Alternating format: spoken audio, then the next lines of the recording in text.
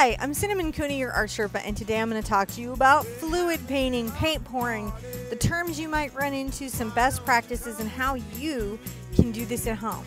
This is a really easy way to create art. It's a lot of fun. You still do need to use design and form and function, but honestly, it's very playful and I highly recommend it if it's something you've been interested in doing.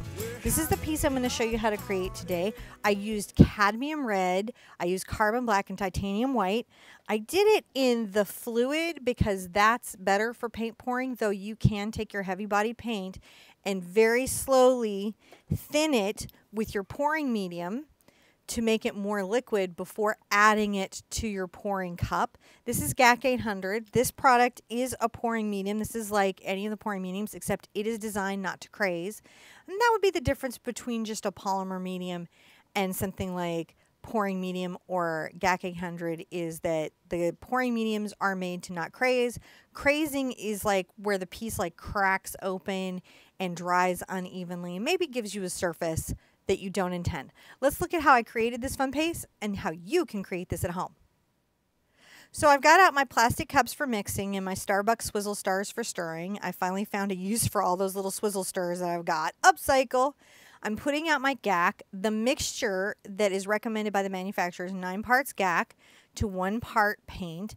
This mixture really gives you the lowest chance of crazing. So I'm kind of eyeballing that in. If you were very specific person, you could be very like regimented about that, but of course I'm not. I'm completely artful. I'm doing this on a special piece of this board that prevents acrylic paint from sticking to it, so that anything that I get that off spills can actually become an acrylic skin later because I can peel it. As per an article in Just Paint, I'm adding a little rubbing alcohol to each of my paints. This creates this sort of interesting drying effect where the paint's dry kind of unusually and the alcohol dries at a different rate than the paint, and might increase some of your interesting structures in the painting that can happen. So I've got all this, I'm stirring, I'm mixing it up, I'm just trying to make sure it's really incorporated.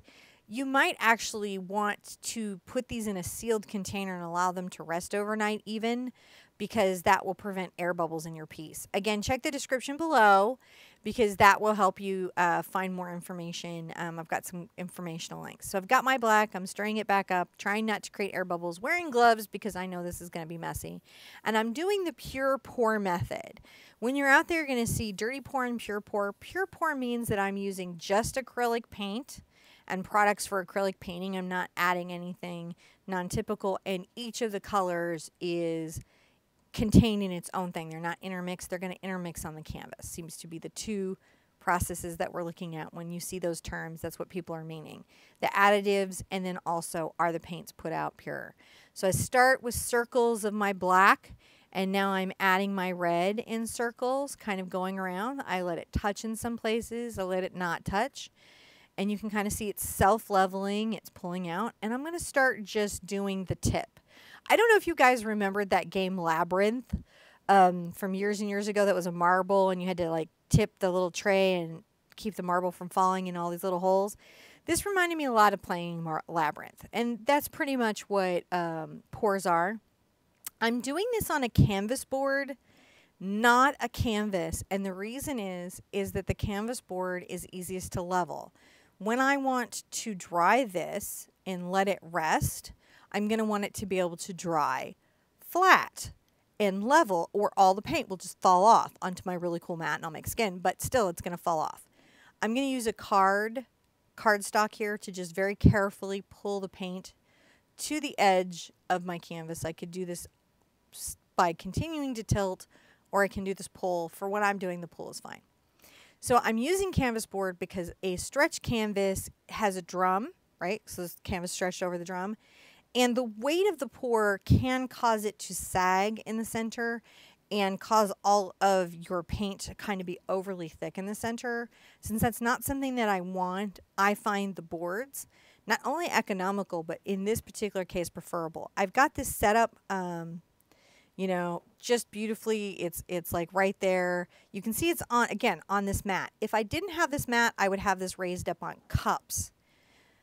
above my table surface. I'm now taking my white, which is heavier, denser than my red and my black, and pouring it over the top. Now I can just free form flow it like you see here, allowing it to pour out where I'm going to intend for it to dry. You've got a very structured, organic piece. I'm adding some of the red that was still in my cup, dropping it in the middle of the white. You can see that creates kind of a really dramatic effect, right? So you can pour over a pour over a pour. I'm going to start shifting the paint here. This is going to allow the white to sink a little bit and shift around the canvas, which is nice. I like pouring white on top, again, because it's denser, and you can see it's starting to push in to the paint and sink down, and pigments are coming up, and that's starting to create effects, the different densities and properties of the pigment. These are fun things to observe. I recommend keeping a notebook just so that when you get a result, you can duplicate it. I'm going to take my card and again touch it up. I cut up a bunch of these before pour. I'm on the silicone mat that I know I'm going to be able to pour the paint off of. If I wasn't on a silicone mat, it would be raised up on cups. Now, I could be done here, but I'm not going to be, because I'm going to do the swipe method. I'm going to swipe across the surface of my paint lightly, and because of the different densities and because of the rubbing alcohol, I'm going to get some very crazy, interesting effects in the paint. Now, I don't want to swipe the whole canvas, right? I don't want to just swipe, swipe, swipe everything. I want to swipe some things so that there's areas of rigid structure and then there's areas of organic flow. And it's that push and play of those two things that I think will create some interesting variance in the piece. Now, you're going to hear a lot of stuff about cells, and that's the little structures of the painting that look exactly like cells. And a lot of people are trying to get that with oil products, different oil products. But, and please check your manufacturers for this because they will back this up, that actually voids the warranty in your paint and creates delamination later in the painting. Not immediately, not right away, down the road. Some of your painting can delaminate because it's not able to cure. You just don't want to put oil products in your acrylic. Just in general, that's my opinion. There are other opinions out there. I would say get the cells by understanding the density of the pigments and how you pour over doing the silicone, because if you want it to last, that's going to be important. The other thing I really want to say, since this is a first one and this might be your first introduction, is please don't use torches. Please do not superheat your plastics, especially your paint plastics. Even if this wasn't cadmium or chromium or the other products that can be in paint, there are many things in paint, anti-foaming agents, any of that, that you do not want superheated. So nothing past a hairdryer, please, because that is very dangerous. It's of a concern to the manufacturers. So the best way to let your painting dry is to let it sit. Expect it to sit overnight, at least, to stop being smushy, and it's going to take it a couple weeks to cure. So you're going to want to going to be able to want to rest it somewhere level for a couple of weeks. I hope you're going to get paint pouring a try. It is a lot of fun. There's lots of products at your local store for it. I've used GAC 100. I've used pouring medium. I've used GAC 800. It's all fun stuff, and I highly recommend it. It's great for experimentation. I've got more pouring videos coming up that I'm sure you will enjoy. Be good to yourselves.